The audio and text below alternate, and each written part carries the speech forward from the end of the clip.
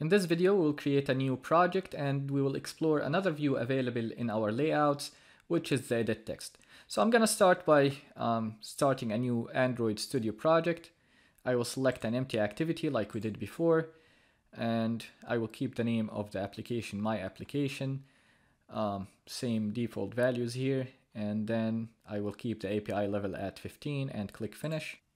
And now we have our project created with the main activity available in here, which has the two main files, the main activity.java and the activity_main.xml. So if you go to the activity main.xml, and actually I'm going to minimize this and zoom in, and we can actually minimize this too so we can see a bigger screen available in here. So we have the text view hello world. We can delete that or we can modify on it. And in the main activity.java, notice by default we have the onCreate method added to our class.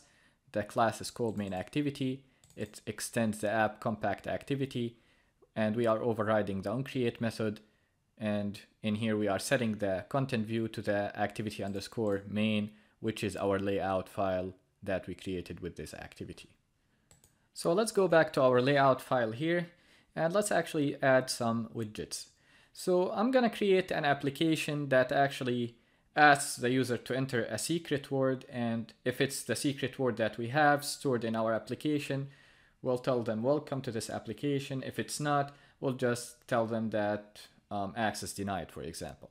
So to be able to do that, I will need to add an input field for the user to enter their guess or their secret word, which is basically an EditText view. So I'm going to drag a plain text in here, and I will actually center that on top of here.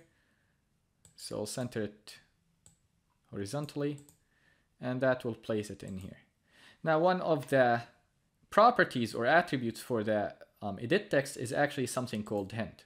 So we do not want to display any text in there, so I'm going to delete that text, but I do want to display a hint which will tell the user what they are expected to type in there.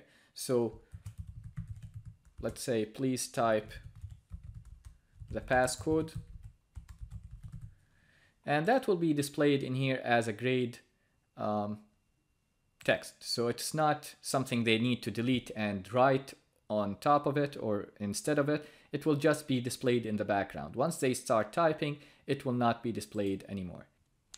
Now let's actually go and delete this text view that came by default, the hello world text view. I can right click on it and actually delete it.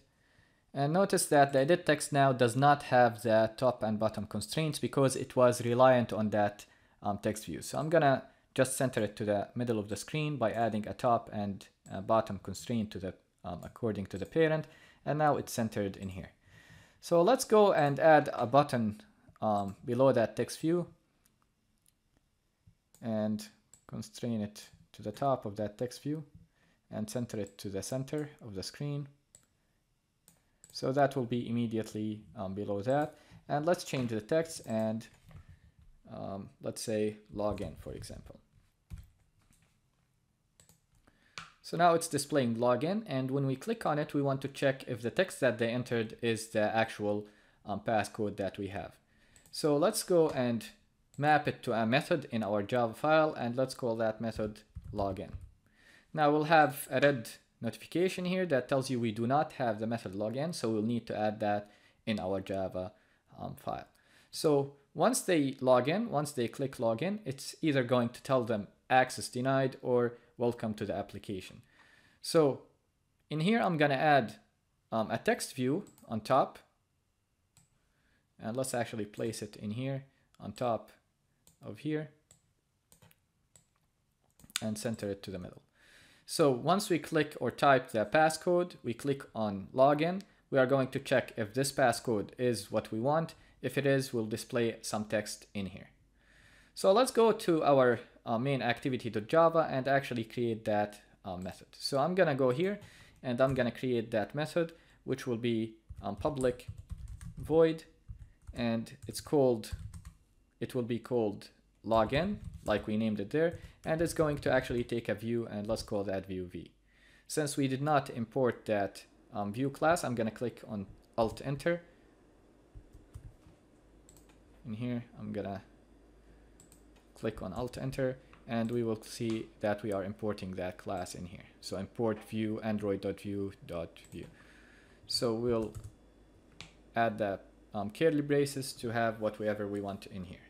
So now that I have this method, I need to be able to access these two views. One is a text view and one is the edit text.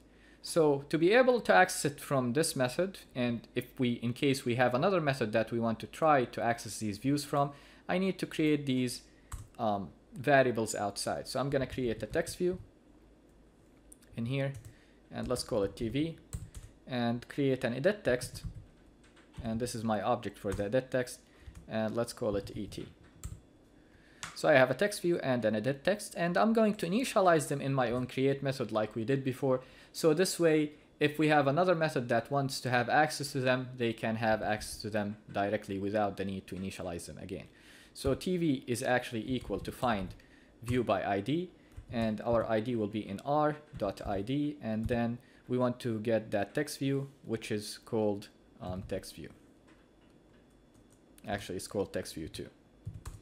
Same thing for the edit text. We want to find view by ID,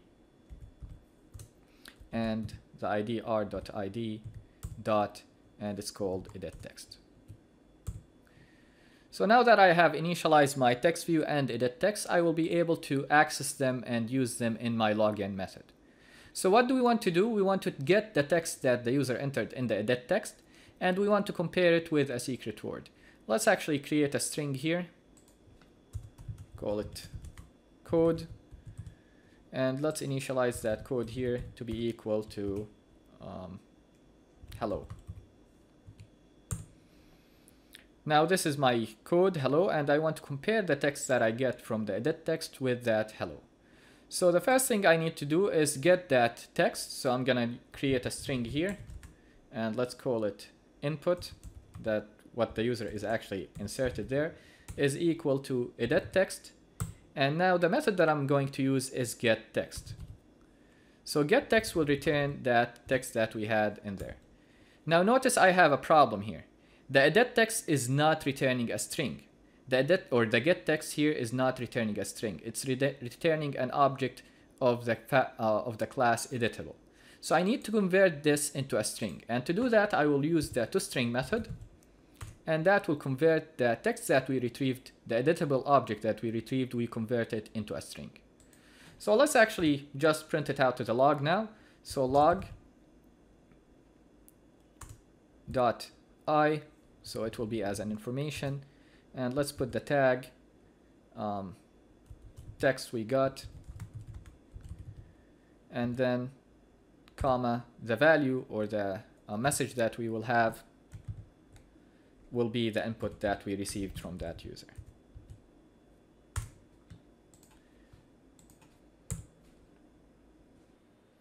So let's go ahead and run that application and test it. And actually I have my logcat here, so we can see when we click on the button if we get that text that we entered. So I'm gonna click here on the edit text location, and you'll see we have the keyboard. You can actually type directly on your computer keyboard. So let's type hello, and when we click on the button, so we can minimize this keyboard by clicking here, and when we click on the button login, that should display the information log in here. So we have the information log in here. So we say text we got is hello. So we are able to get the text that the user is typing in their in the application. So the next step is to actually compare that text that we have with the secret word. So if the input, which is the user entering, is equal, so when we compare strings, we use the equals method, is equal to the code, whatever the code is. So the code was hello. If they are equal, in that case, we want to set the text view to say welcome. So text view, which is tv dot set text welcome. Otherwise, else we'll just set that text view tv dot set text will say access denied.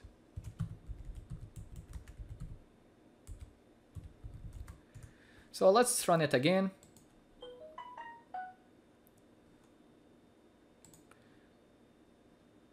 Now let's try it. So I'm gonna start by typing hello, which is actually our secret word. And let's click on login. So it says welcome. Let's try another value. So let's say bye.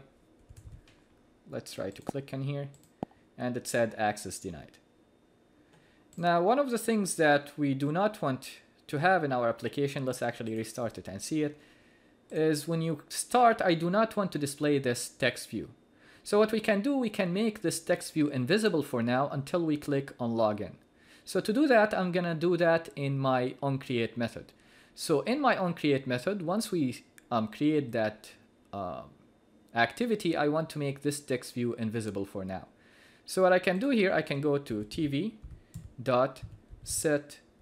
visibility, and then we'll make it as invisible. So view.invisible.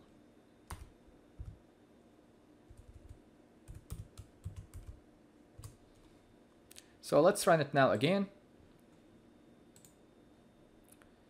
You'll see now the text view is not displaying. Only when you enter the passcode in here, hello login, it will be it should be displayed. So now it's invisible. So once we click on the login, we want to make it visible. So we'll go back to our login method, and we will make it visible after we check. So in here, we can make this text view as visible. So we can make tv.set visibility, and then we make it view.visible. So let's go and run it again.